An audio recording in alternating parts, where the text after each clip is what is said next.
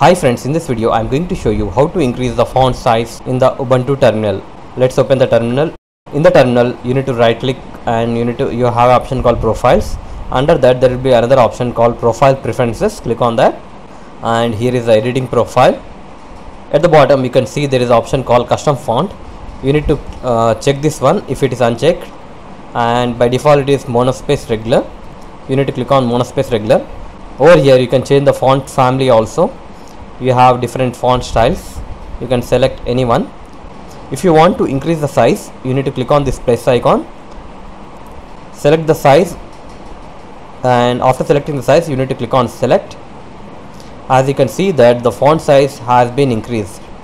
Let's type anything. As you can see that the font size has been increased. That's it guys, this is a way to increase the font size in the Ubuntu terminal. Hope you like this video. Please subscribe to our channel. Thank you.